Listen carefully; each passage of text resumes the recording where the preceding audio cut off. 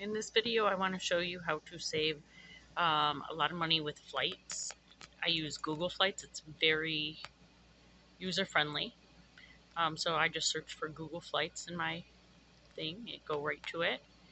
I just want to show you a little bit of some of the tips and tricks on how it works here. So with Google Flights, you can actually add multiple airports. Or you can even just type in Michigan if you're willing to drive, from any airport or drive to any airport. You can do that. I'm going to go Detroit, and let's say we want to go to Florida.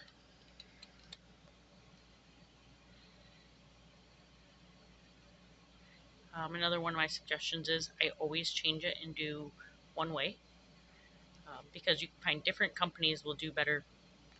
Either you can fly Frontier there and Spirit home or whatever. There's usually not really any good deals with um, booking a round trip.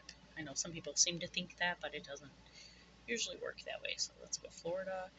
And then one of my favorite things is that you can actually kind of just view the whole entire map, I think. So this pulls up all the places in Florida that you can fly into. And that's for the specific date over here, the Sunday, September 25th. So you can kind of get an idea of which airport seems to be the cheapest. Or if you actually narrow it in, Miami was the cheapest, so to the airport and search. It's a one-way, and then if you're flexible on your dates, you can actually just click on this and it will pull up every single date um, for you, and you can pick out of those which ones. The green ones are your cheaper ones, so you can get some flights for $64, it looks like, in October. And this calendar just goes on and on, so you can keep going and going all the way to 2023, and you're going to get all the prices. Obviously, you see the further out you go, the more the price rises. Your really good deals are going to be within the next 8 to 10 weeks. They're trying to fill up those last minute spots. But of course, if you're really dead set on a certain flight, you're going to want to book sooner, because these are the leftovers. These are, maybe the evening flights or something that are less desirable. Wednesday, obviously. So if we click here,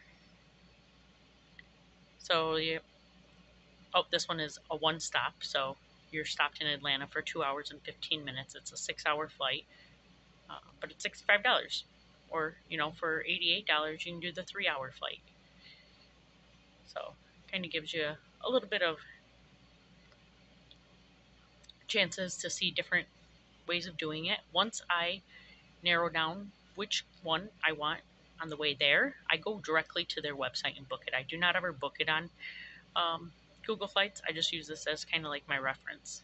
And then if you are dead set on that date, but you want to watch the prices, you can also hit track prices, and it's going to give you email updates every time that the flight changes for that date for any airline. Or you can even just zoom in on one specific one. I can click this one and track these prices, and it will only tell me the Frontier ones change.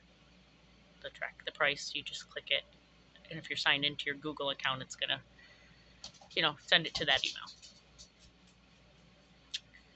And then when you want to see your flights home, so we know Frontier was the cheapest on the way there. Wednesday, November 9th, we would be flying to Miami. Now on the way home, if we're pretty flexible, we want to come home maybe the 15th or the 16th for $77. But it may be a different airline, so let's kind of see. Yep. So it looks like Spirit is the way home. Also, again, one stop. It's the one down there at the bottom for the $77. But you can just kind of play around with it, and it's a very user-friendly website. I really like this because I can, change airports easy. I can add in, like, if I already know that I'm close to not only Detroit but um, Flint.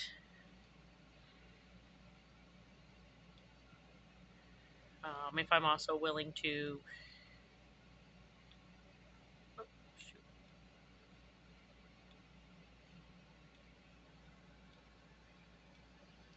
fly from Chicago, because Chicago is a big, huge airport. They have lots of flights, so you can add that in. You can just keep, you know, adding on if you wanted to pick different places. There's the Toledo.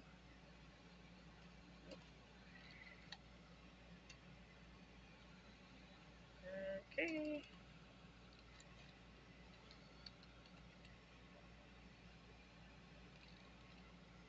maybe not. Oop, I took Chicago off there, but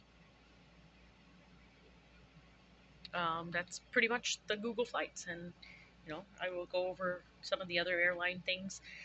I love Spirit, Frontier, Allegiant. Frontier is not my favorite, but they're cheap. And I always say my vacation starts when I arrive. I'm not going for the big fancy seats. And besides, actually, the seats on other planes are only 2 inches more. I mean, these are below average legroom, but come on, 2 inches to save me quite a bit of money. Have no problem doing it.